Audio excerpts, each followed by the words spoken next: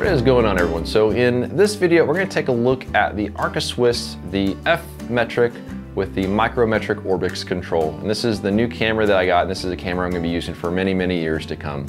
And this is a camera that I'm going to be using to replace my Ebony RW810, which is a wooden field camera. And a field camera is one that kind of folds up into a nice kind of a wooden box, so that protects it pretty well when you take it into the field, as opposed to the other primary type of camera, which is a monorail camera, where you have a long rail that the front rear standard hook onto. Traditionally, a monorail camera is difficult to carry into the field because it's a very heavy and more so bulky setup versus the field cameras that fold down pretty small. The advantage to a monorail camera is that it's strong because you got the rail that gives that camera rigidity. It's a backbone to the camera, versus the advantage to a field camera is that it folds down to be really nice and compact.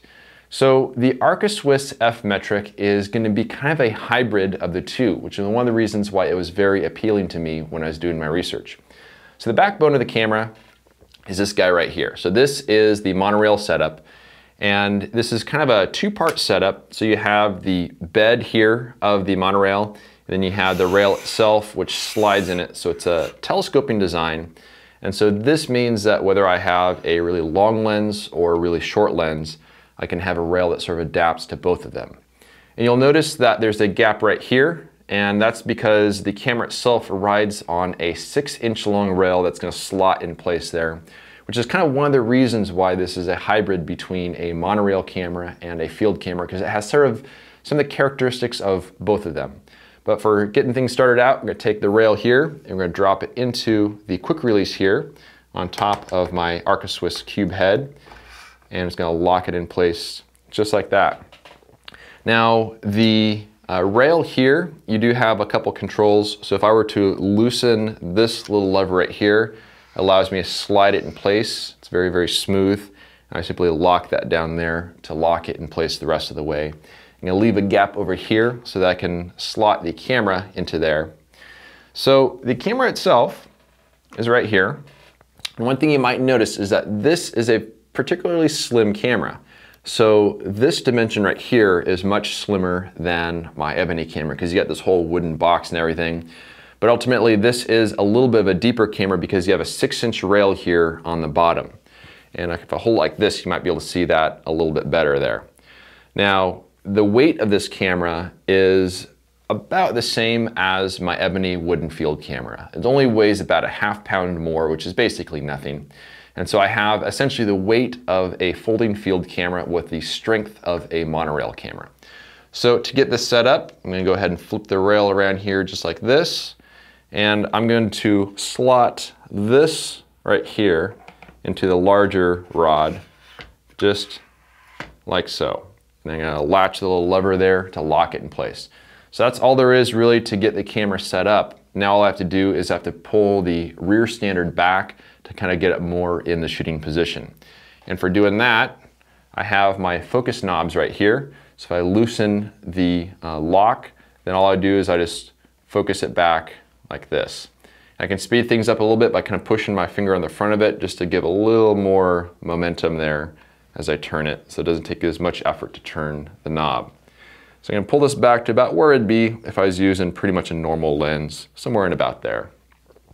I have the long bellows on this camera, and the reason for that is I really like to use a 600mm lens, and I'd be pushing it a little bit with the standard bellows. So I have more generous bellows here, which is pretty nice. And then the other thing I'm going to do is I'm going to slide the whole camera back a little bit within the quick release on the head, just to kind of better balance it out there a little bit. That's the other advantage to this design, because with my Ebony camera, it only extends out the front. So if I put a really long lens on it, the tripod's going to be kind of mounted back here. The camera way overhangs the front. But because of the monorail design, and because I can shift this wherever I want it to be on that quick release, it's going to be a much more stable setup when used with a longer lens.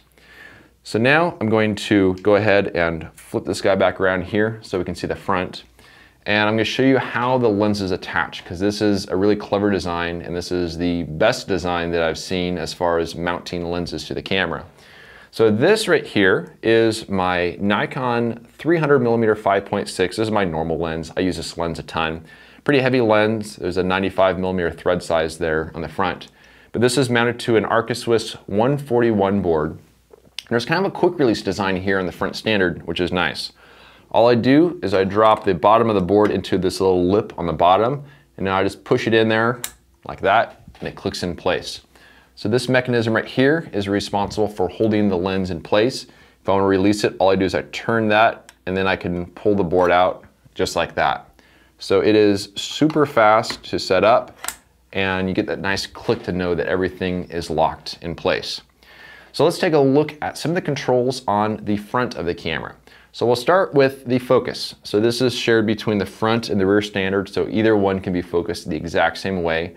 Though in practice, focusing with the rear standard is going to be a much better option. So with the front here, if I loosen this knob right here, now I can simply focus it in and out just like that. So very, very simple. It's a geared mechanism, which is really nice. And there's lots of precision there, which is awesome to work with. If I go over here, I have two controls. I have a knob as well as a lever. And if I release this gray lever, just like that, I can take the whole front standard and I have a base tilt. Now, on this particular camera, this is not the way I'm going to be tilting the front of the lens, but this is a way that, let's say that if I wanted to get some extreme front rise, I want to have where the rails pointed upward, then kind of straighten out the standards. There's ways of doing that because it actually has indications there as far as degrees. But we'll talk about the actual front tilt in a moment. That's going to be set with this knob right here. So my next knob is this guy. So if I were to loosen this right here, this is where we have our front swing control. So this is something that I don't use a ton, but it does really come in handy when you need it. Basically, it's a way of just turning your plane of focus kind of from one side to the other. There's a zeroed out position there right in the middle, but you can lock it in place anywhere that you want. Over here, we have a geared control for the front shift. This is something I really didn't have on my Ebony camera, but it'd be one way of sort of fine-tuning a composition. The rear is going to have that as well. And then on this side over here, flip this around a little bit more so you get a little better angle at it, we have a geared front rise and fall. So see, if I turn this, I'm able to move the front up and down, and it's just going to stay exactly where you leave it, which is nice. There are some indicators kind of on the back side here that you guys can't see as far as trying to line things up if you want. And there's also a level right there, which is kind of nice, as well as right here on the front also. So one of the really cool things about this camera is what they call the Micrometric Orbix control, which is a really fancy way of saying it's an asymmetrical front tilt. And this is going to be one of the controls I'm going to use a ton on this camera, so I paid extra in order to get the Micrometric Orbix control. So if I didn't have that, I'd have to accomplish all my front tilt as base tilt. But one of the disadvantages to base tilt is that as you move that front, it actually changes the focus quite dramatically. So the goal in a perfect world would be have it where you can adjust the tilt and you don't really even have to adjust the focus. On my Ebony camera, I had kind of a better way than doing the base tilt. I had the axial tilt on the front, where basically you loosen the knob here and then you pivot kind of on the axis of the lens. And here you can adjust the tilt pretty easily, but you still do have to refocus it after you tilt. So this camera with the Micrometric Orbix control, basically it's an asymmetrical front tilt, which means that you can tilt the front lens here. You can adjust your plane of focus without really screwing with the focusing of the camera. And you'll see what happens when I adjust this knob. It's kind of a different angle. It's not pivoting around here. It's not pivoting around here. It's pivoting in a way that allows you to maintain the focus. So with a camera like this, you're actually going to focus for the background, and then you're going to tilt until you get the foreground in focus. But you're not going to have a lot of sort of go-arounds of re-tilt, refocus, back and forth. And where this becomes especially useful is that a camera like this really should be focused using the rear standard. And so if I'm using this camera and setting up a photo, what makes this really fast is that I can focus back here, but then I can reach with my left hand and I can tilt right here. So I can get the camera set up incredibly fast, and since it's geared, it's just going to stay in place exactly where you leave it, which is really nice. So I'm really looking forward to working with the Orbix tilt here on the front just to really speed up the process. Another thing too, which is interesting, I was concerned a little bit about the setup time of a camera like this compared to my Ebony, because my Ebony is a really fast camera to set up. But I put myself to the test the other night, and I basically was setting up the camera with a normal lens on it, and I wanted to see how long it takes me to set up the Arca-Swiss versus the Ebony. Both cameras took me about a minute to set up within like a second or two of each other. So the setup times are going to be basically identical. The weight is basically identical, but where the speed advantage comes is going to be with this camera right here, because of the focusing, the tilting, all those sort of adjustments are going to be faster to work with. So I'm pretty sure that the Arca-Swiss is going to be a faster camera to work with, even though it might not seem that way based on first glance and the fact that it's kind of a monorail type design. So now let's take a look at the back of the camera. So this is where we have some more of our controls back here. A lot of it's going to be pretty similar to what the front has. So down here we have our focusing. So the bigger knob is going to be the locking knob. The smaller knob is going to be the knob to adjust the geared focusing. Super smooth, super accurate, and then you can just lock it in place with a larger knob there. On this side over here, the gray lever is going to be for our rear tilt, just like that. So it's going to be a base tilt. And then we're going to have a knob right here, which is going to adjust our swing. And again, we have sort of indented positions in there where when you lock it in place, it's going to stay there, but the indented position basically means it's going to kind of find its way back to the zeroed out position, which makes it really fast to set up.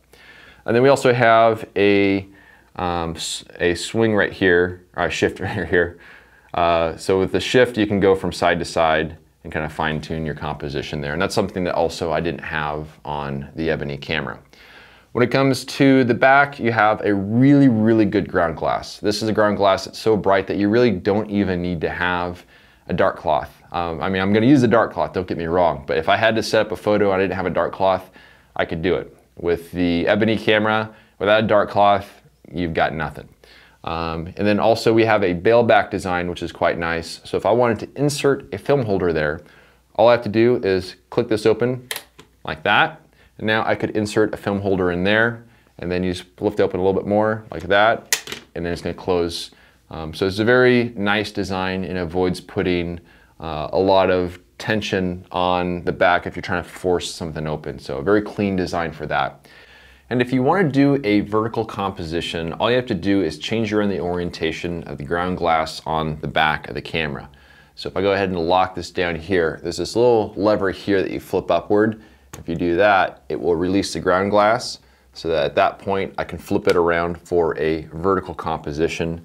And that's about the same as the ease of use of doing that on my Ebony. As you see there, it just kind of clicks back in place. But overall, I'm very, very happy with the design of the camera. It's strong, it's relatively light for being a monorail camera. And I think the only real challenge when bringing a camera like this into the field is trying to find a case that's going to protect it very, very well.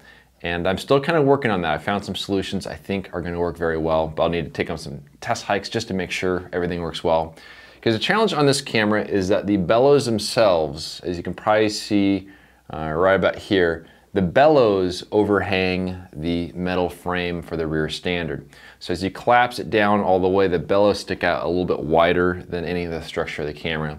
So it needs to be in a case that is not going to put any weight on the bellows in a weird way, and also is going to protect them quite nicely. And I think I have a couple cases that will do the job quite well, but I'm going to have to take them on some test hikes just to make sure everything works really well.